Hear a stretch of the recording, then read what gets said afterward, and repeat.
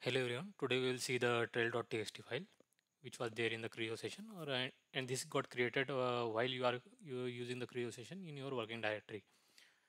So trail file is nothing but a text file, txt file, which is editable and it records everything you are going to perform within the Creo session that will get recorded in this text file.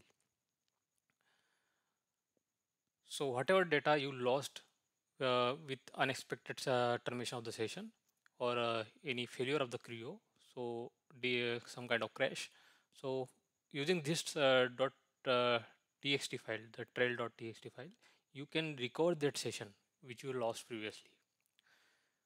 So what this trail.txt will do when you here run this trail.txt, it replaces the session which you lost previously.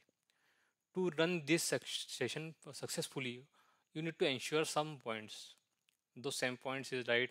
Uh, the lost session you have created in some settings, configuration setting or your customization or some kind of data you used. So that data you need to keep in same location.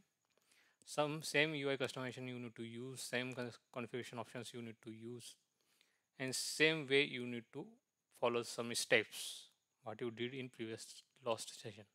So this is the trail.txt. You can see in your working directory this same kind of trail.txt.1. This is the versioning. Means you are going to use some different session. So as per the session, this trail.txt.1 it get created.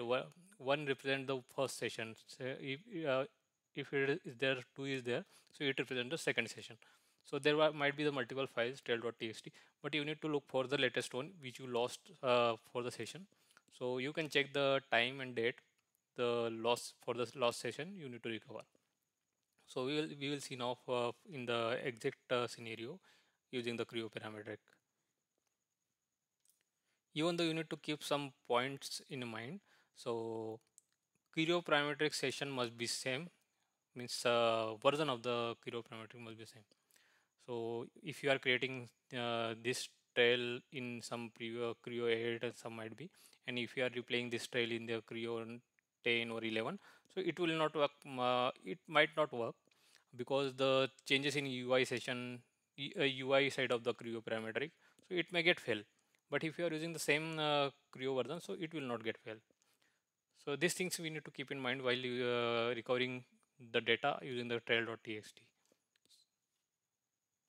So let's see in the exact Creo session and scenario. This is my Creo 11. I will show you how it trail.txt works in this Creo. So I will show you the working directory. This is my working directory and you can see here are nothing trail.txt is created in actual folder. There is for this session it is getting created, but previously there is no trail.txt. So there is a config.pro which I am using, but nothing is there in config.pro. So I'm doing this file new part. I'm giving some name for the trail. I'm giving the new name, hitting OK. Extrude front, keeping some body here with some values. Okay, changing the direction, keeping some extrude length, hitting OK. And you can close the session from here, exit, or I'm just trying to terminate using the task manager process. I'm going to kill the session from here. So this kind of unexpected termination of the Creo. So you can see here the trail.txt got created. You can rename it or you can copy it and rename it. So I will show you how. I repasted this trail.txt which was created for the session which we have terminated. So I'm just renaming this trail.txt because if it contains the versioning, so it will not show in the trail and Creo. So I'm just doing the new, hitting enter. So you will get the dialog for the rename, hit yes. So see, you can see the new.txt. This is a text document. If it contains the versioning, it will not show the type of the document. It is specific to Creo. So you need what you need to do. You need to launch the Creo session again to run this trail file.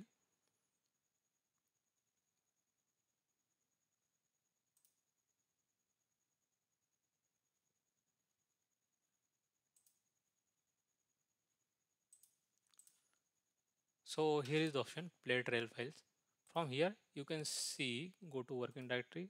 This working directory is my default directory. I have already set in the software level. So here you can see the new.txt.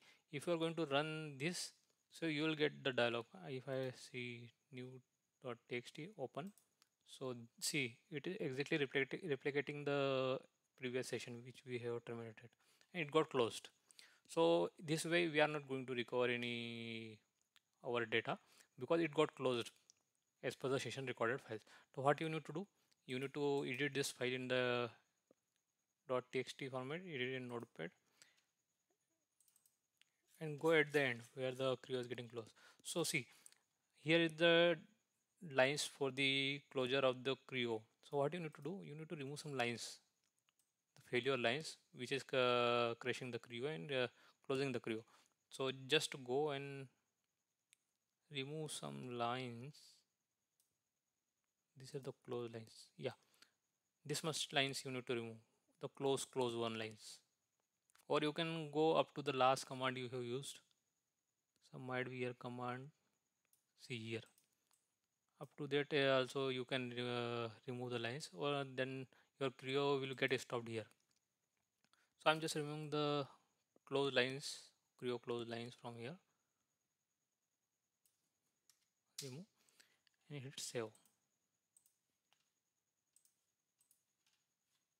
and then start the Creo again.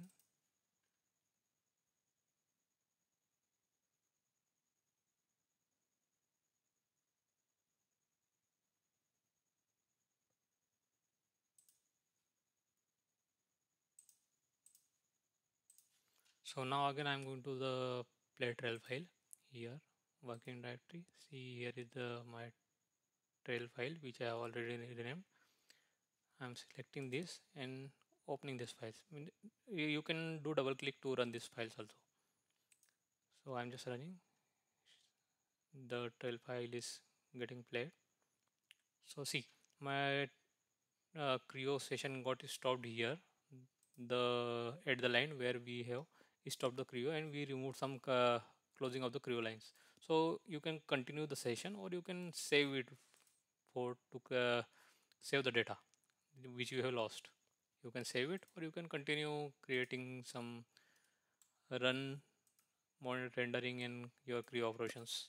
So even though we have played the create new.txt the trail file, which was get recorded in latest trail files.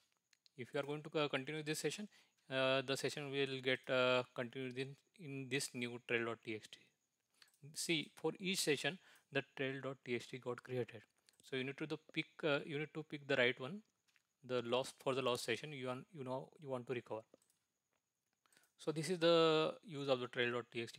Even though you can customize or you can say automize your software using the trail.txt.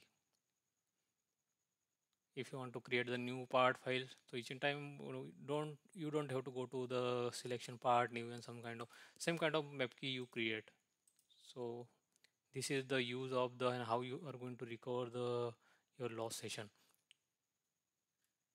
It will be very helpful for the in larger assembly failures where the Creo get fails, get the crash. So in that time, you most of the engineers lose their data in the session data. So this way they can recover their data. Yeah, that's it for trail.txt. If you having any questions, you can drop in comment. We will try to answer you all. Yeah, thank you. Thank you for watching.